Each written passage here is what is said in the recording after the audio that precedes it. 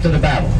At the end of the war, the families were given the option of bringing their remains home to America for burial with honor and dignity on American soil. These are the more than 10,000 families who elected to bring their sons home.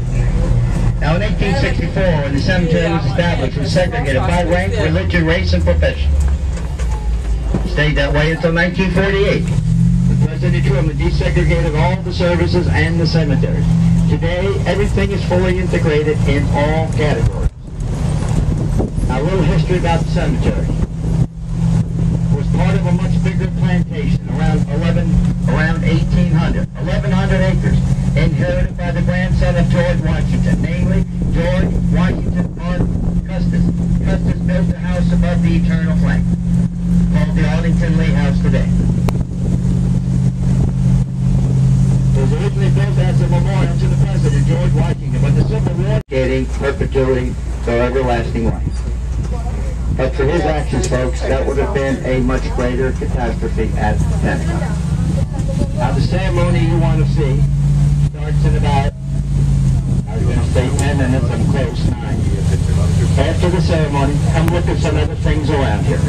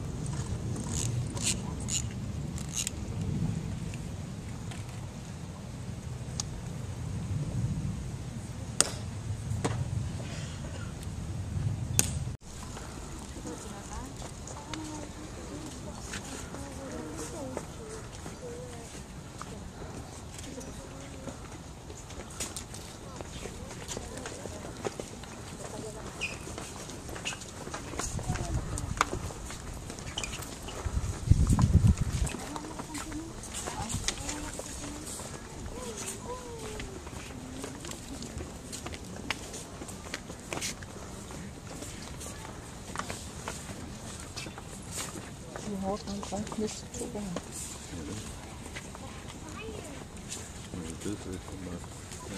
Yeah, 2 days, and then another. How many 2 days?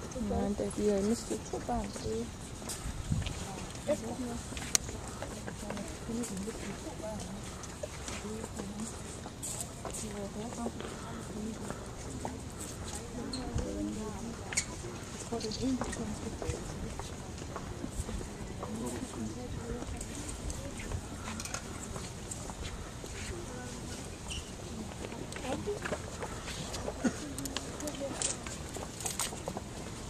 Kennedy was the 35th President of the United States. He was born in Brookline, Massachusetts, and graduated from Harvard University.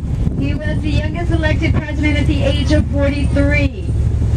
He served as a lieutenant on a PT-109 that was sunk by a Japanese destroyer during World War II. Although he sustained injuries, he managed to save most of his crew members and received a Purple Heart. He was assassinated on November 22, 1963 in Dallas, Texas.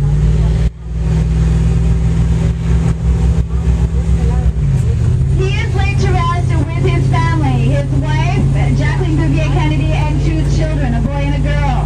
The girl died shortly after birth.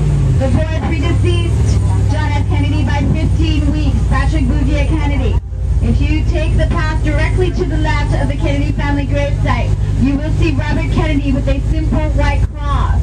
He was assassinated on June 4th, 1968 in Los Angeles.